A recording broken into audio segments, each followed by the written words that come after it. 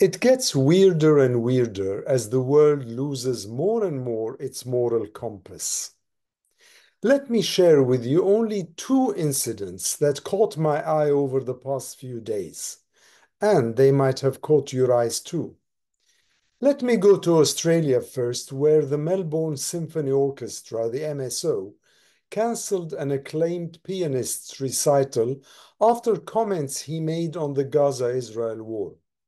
British Australian Jason Gillam's performance was no more because the virtuoso wanted to dedicate a piece to the 100 journalists killed in Gaza during the past 300 days.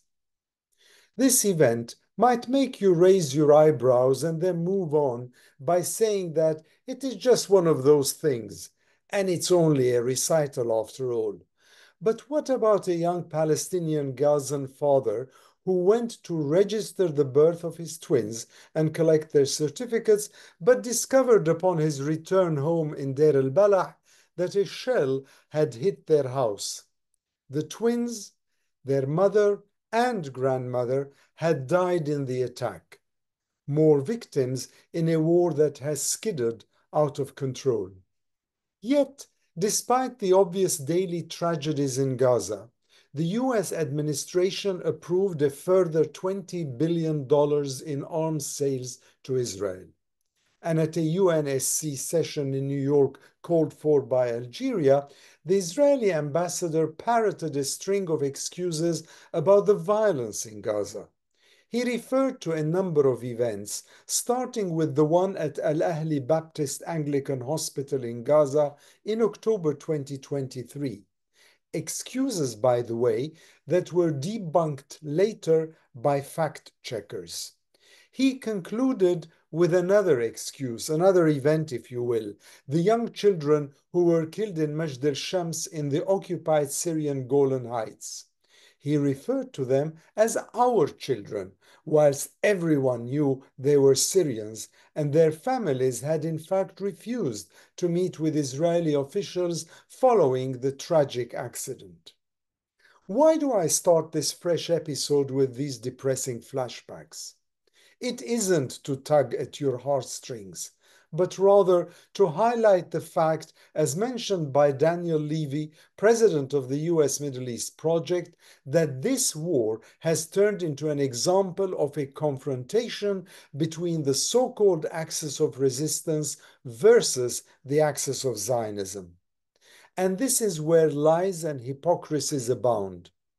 Destroying a whole strip of land and pulverizing its institutions and infrastructures as an act of vengeance contravenes international law and is therefore a crime actionable at the ICJ and the ICC at The Hague.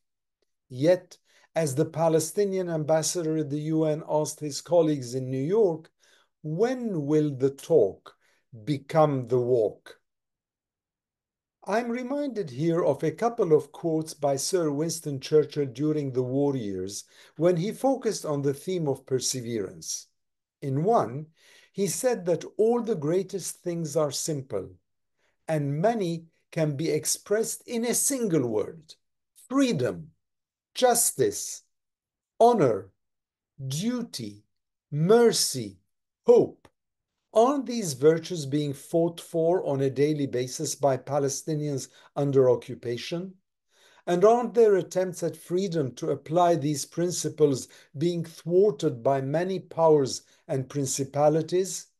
Mind you, Winston Churchill also said that when the eagles are silent, the parrots begin to jabber. As an Armenian, I know a thing or two about genocide, ethnic cleansing, land grabs, and injustice. You can easily check what happened to Armenians during World War I, and then again in the South Caucasus a decade or two ago.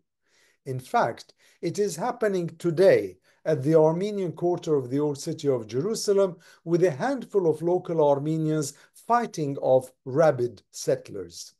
So I'll say it till I'm blue in the face. This war that is using various methods to ethnically cleanse Palestinians from Gaza is a precursor to what could happen in the West Bank of the OPT. Afif Safieh, a former Palestinian head of mission in the UK, said it way before me. He reminded every audience he addressed that Israel has been striving for decades to retain the Palestinian geography and get rid of the Palestinian demography. The difference then with now is that the mosques have fallen, or if you prefer, the erstwhile emperor is naked.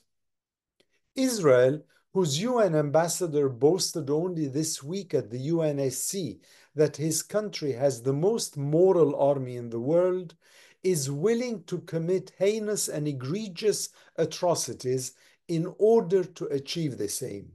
Expel Palestinian Jerusalemites from their city of birth by revoking their residency rights. Keep building settlements and outposts on occupied territories. Enter the West Bank, north to south, Jenin to Hebron, willy-nilly, and kill anyone who displeases you. Have your government ministers accompany settlers into the Al-Aqsa Muslim compound with Israeli flags and claim their right to the site despite a status quo agreement with Jordan, a Hashemite kingdom that Israel has a peace treaty with too. Also, kill tens of Palestinians and then say that you were targeting Hamas terrorists.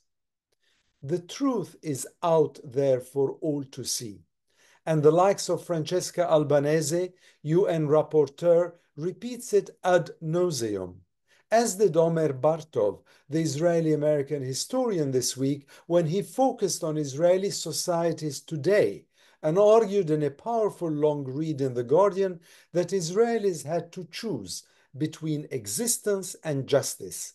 And in their minds, they opted for existence and forsook any justice for Palestinians. What he could have added as a textbook corollary flowing from this choice is that in their quest for existence over justice, Israelis have become increasingly more violent, less moral, as they defend, in their majority, but not all of them, I would add, such unjust choices. In fact, Israel is turning into a society that is gripped with despair, but at a loss on how to carve a way out. In a sense, Israelis are incapable of prioritizing the saving of lives as a policy goal. This inability, this indifference, appears to have extended from Palestinian lives to Israeli ones, from the presumed terrorist, all Palestinians, to the Israeli hostage, all hostages. Read Mayrav Zonzin, the analyst at Crisis Group International. Her recent article in The Intercept tells you a thing or two about Prime Minister Netanyahu's banalization of evil. In a French digital bubble I wrote recently, I described the attitude of Israel, its army in Gaza and its settlers in the West Bank as savagery. A friend from Leeds texted me and suggested a neologism that describes Israeli immoral attitudes. She called it Gazaism. Yet, and yet, despite a plethora of such statements, the US administration and Congress continue to provide a fig leaf to Israel. So a tragic story that began with a Nakba, or Great Catastrophe, in 1948 continues untrammeled some 7+ decades later with a durable ceasefire, nothing more than a shadow in the horizon, and Israeli hapless hostages suffering further incarceration. The US administration is not as helpless as it pretends to be. All it needs to do is adopt UN-endorsed sanctions or even a provisional arms embargo to send a message to Israel that there is a limit. Yesh gvul, as some Israeli peace activists would tell you. I said it in my previous YouTube episode, and I'll repeat it here and now. I have no idea if we are heading for a ceasefire or a regional war, but perhaps possibly a war of some definition in the next few days, unless there is a political metanoia, a conversion of hearts and minds that reconfigures the realities of the region. But let me conclude with two thoughts that I hope you'll mull over when you're thinking of the Middle East.